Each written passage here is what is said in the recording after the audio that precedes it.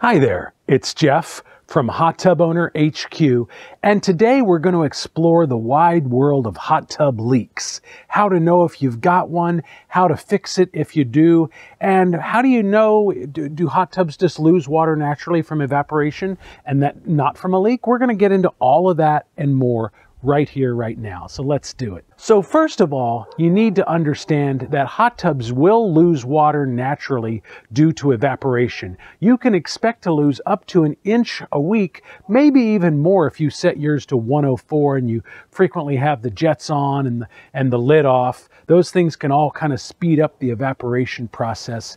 I set mine to 98, so I don't really see that much of a loss. I might see a couple inches a month, but you'll know if you have a leak because you'll be seeing a much faster drop in the water level. So kind of like I like to kind of eyeball it where the water level is in relation to the pillows. And if I notice a large drop, especially over a quick period of time, that tells me I've got a leak as opposed to just natural evaporation. You also will see water kind of pooling on the floor around the base of the hot tub. That's another clue that you've got a leak somewhere in there that you need to get addressed. Now, unfortunately, there are many, many different places in a hot tub where you could have a leak. We're going to cover some of the most common ones and how to fix them. But to do that, I'm going to need to move the camera and take the panel off the side over there so you can kind of get a bird's eye view of what I'm looking at. So let's do that now. Okay, so now we're down over here. I'm going to remove this side panel so you can get a better look at the underneath area of my hot tub. So the first thing I have to do is remove the side panel over here. The side panel simply has these little thumb screws that kind of hold this side panel in place. In theory, you don't need any pliers or anything. You just kind of like turn them counterclockwise to remove them. This one's a little tighter than the bottom one was, and I'm missing my middle one. But that just kind of slides away like that. We're going to set it out of the way for now. We don't really need it. Then we're going to remove this panel here. Yours could be different than mine, but I'm just going to kind of lift up and then pull the bottom towards me. And then I'm going to be able to just remove this piece altogether and set it aside.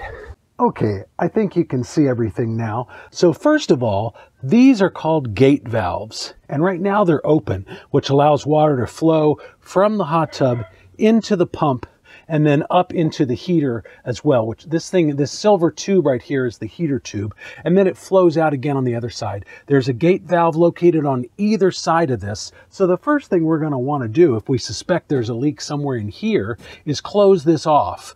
The alternative would be to simply drain your hot tub, but we don't want to do that unless we absolutely have to. So we're going to close those valves off. That will prevent the flow of water through here. Of course, you want to flip the breaker on your hot tub.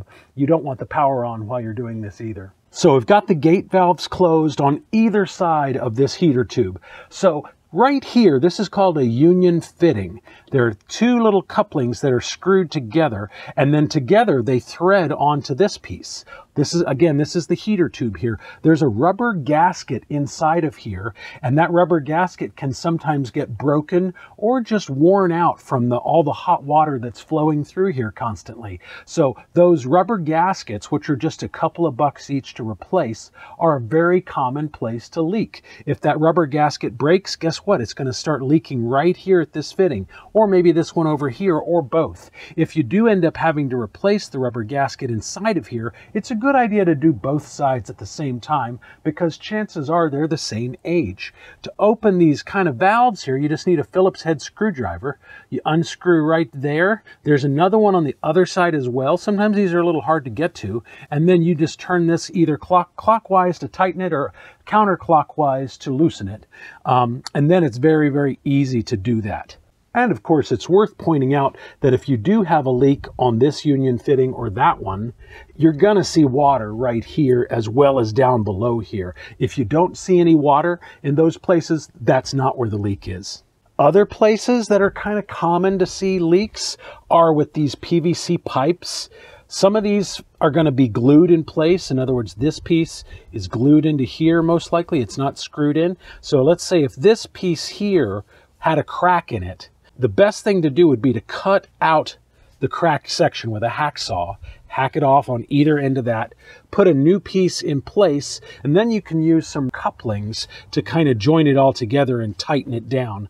If the leak is hard to get to, say for instance back here, and the crack is very small, you can also use some waterproof epoxy putty.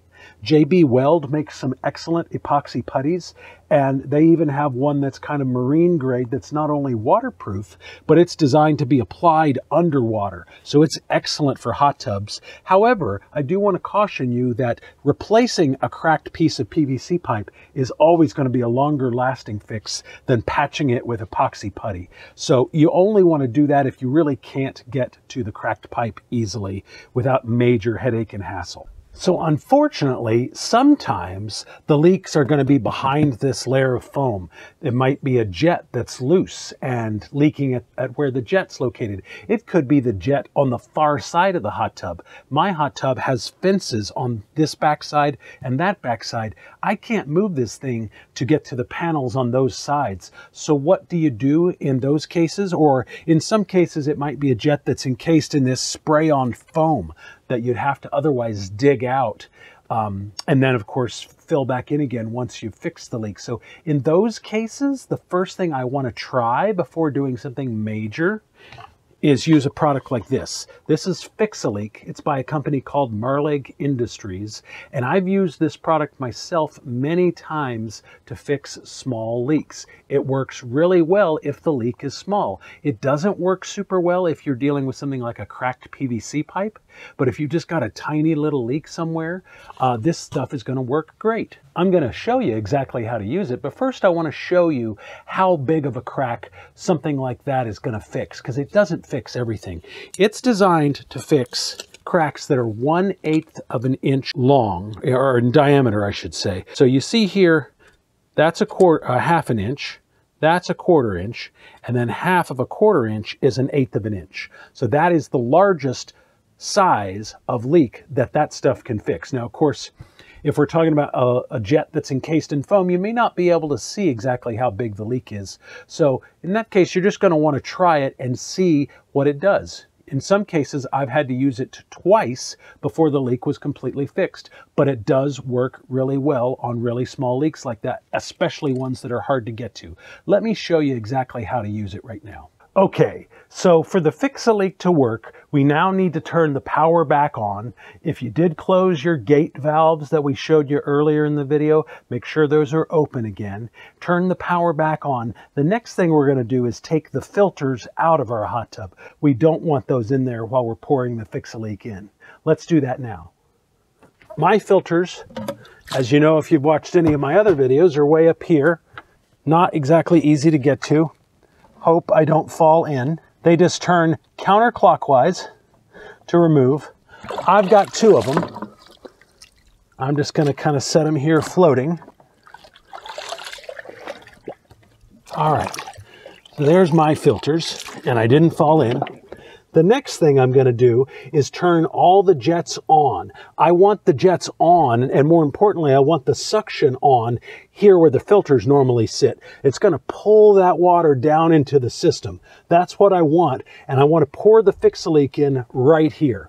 I'm going to start by pouring in probably about, this is a 32-ounce bottle, so I'm going to start by probably pouring in about 1/4 of this bottle, depending upon the size of the leak. If the leak seems huge, you probably don't want to use this if it's a huge leak. But if it's bigger than normal, you might want to use more than that. But again, you can also apply this more than once. So I'm going to pour it directly in, again with the jets running. I'm going to do about 4 ounces, a 1/4 of this bottle to start with. Again, I'm going to leave these filters out the entire time. After I've done that, I'm just going to let the hot tub sit for 24 hours. I'm going to mark, maybe with like a dry erase marker or something, I'm going to mark the water level so I can know if the water level continues to go down from where it is right now. If it's not down, great. Put the filters back in, you're good to go. You don't need to drain the water before you use it again. If I do notice that the water level is a little lower, but it doesn't seem to be leaking as fast as it was, I'm just going to repeat the whole thing. I'm going to pour in another 1/4 of a bottle, at this point half of the bottle, and I'm going to let it go another 24 hours and see how it goes. Again, if the water level stays steady, that means it's working. I put the filters back in and problem solved. If it's still continuing to leak, that means the size of the crack is going to be too big for the Marlig Fix-A-Leak to work. In that case, unfortunately, your best option is to tear out some of the foam and really see if you can dig in and figure out where the leak is happening. The other kind of leak that is very uncommon, I would say in most cases, are going to be leaks that are stemming from a crack in the acrylic shell.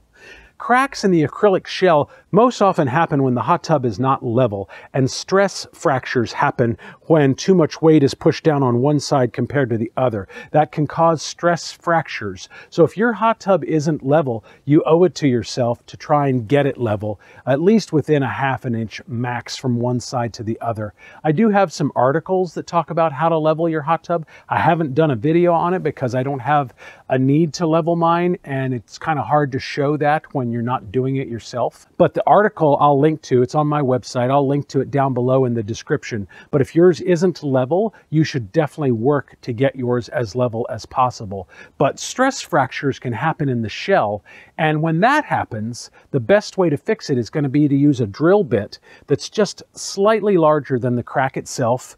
Drill a hole on either end of the crack. That will stop it from spreading and getting bigger. Then you're going to fill in that crack and those holes with an acrylic putty, basically. And you can add acrylic paint to that acrylic putty that matches the color of your hot tub shell. Get it in there, get it as smooth as possible with your hand. Then once it's dry, you can sand it smooth, and then you can buff it. And when you're done, if you've matched the color correctly, you probably aren't even going to be able to tell that anything was ever even there to begin with. But that's all I have to say on cracks in the shell. That's one of the least common places for a hot tub to leak. And again, most likely, if that's what's happening, your hot tub isn't level and you need to get it level because more stress fractures could appear later. Troubleshooting hot tub leaks is not a fun job. It can sometimes be a complete mystery, and you'll go down several different paths before you find the right one. Again, this Marlig Fix-A-Leak product, it works really, really well on leaks that are no larger than 1/8 of an inch in diameter. I've used it many times, and I would say probably 4 out of 5 times I've had it work perfectly where I didn't need to do anything else. When the leak is larger, you're going to really have to ideally replace either the worn rubber gasket or the cracked PVC pipe. If you can't do that, then JB Water Weld, which is a waterproof epoxy putty, works great if where you're trying to fix isn't visible. In other words, if it's behind the panel here, that's going to work just fine. It's not going to last quite as long as if you replaced the defective part, but it can still last for years and years and years. So anyway, if you like this video, please give me a thumbs up. It sends a great signal to YouTube. Then smash that subscribe button and the bell notification button too. But we'll see you in the next video.